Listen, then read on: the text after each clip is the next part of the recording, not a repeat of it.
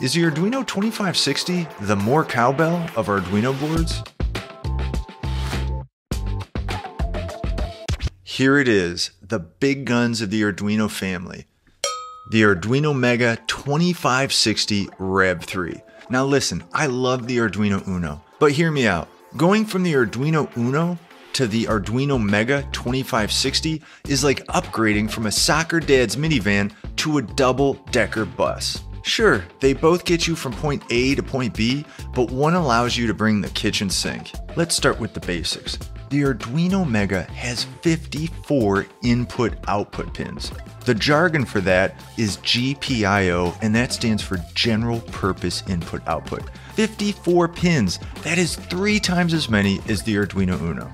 The Mega can also assign more PWM pins than the Arduino Uno. It's also got 16 analog inputs. That's 10 more than an Arduino Uno and twice as many as the Arduino Nanos. So that's a lot of technical jargon, but in short, it means the Arduino Mega 2560 Rev 3 can connect to a ton more sensors, actuators, and other peripherals than the Arduino Uno or the Nanos can. It's like your dining room table when you have a bunch of family over at the holidays and you start putting in those leaves. There's a whole bunch more space for everybody to sit down together. The Arduino Mega 2560 also has a ton more memory than the Arduino Uno. It's got 8 kilobytes of SRAM, 4 times as much as the Arduino Uno.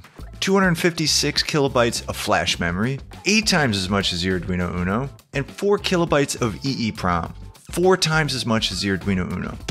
West side.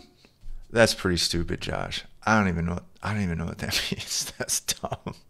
This means the Arduino Mega has more space to write your programs, more space to run your programs, and more space to store data for later.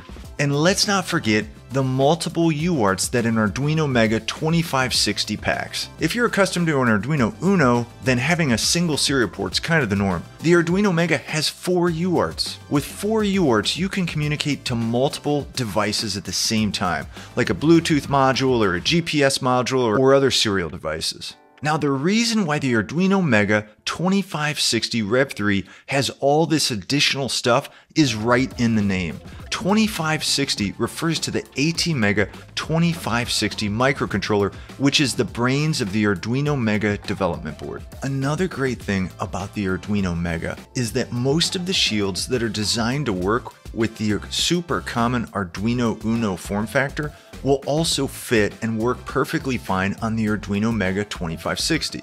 Plus, the operating voltage on the Arduino Mega is 5 volts, which is the exact same as the Arduino Uno, so it makes for an easy upgrade from an existing Arduino Uno project. And finally, it's worth noting that all of the code that you write for an Arduino Uno will work just fine on an Arduino Mega, adjusting for pin numbers and functionality accordingly. Maybe it's obvious to you, but if your project needs lots of input-output, or lots of serial ports, or lots of memory, then the Mega could very well be the best fit.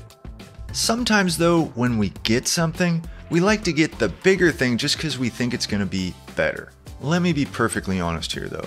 I'd say the majority of simple microcontroller projects where you have a couple inputs, you control a couple outputs, you have a little logic in between. For that, an Arduino Uno almost always has enough I/O and enough memory, plus it costs a bit less. So I'd recommend getting an Arduino Mega when your project actually needs it. I guess one other reason might be if you keep an Arduino board in your chest pocket, you know, like one of those things, and then somebody shoots you, the chance of the Arduino Mega stopping the bullet might be bigger than an Arduino Uno and definitely larger than an Arduino Nano. So it could save your life. If you're learning about all this Arduino stuff and you want to get up and running fast, this Arduino in 90 minutes masterclass is the way to go. This guy, that's right, he tipped us $25 for free material because he thought it was that good. You just got to click through on that video.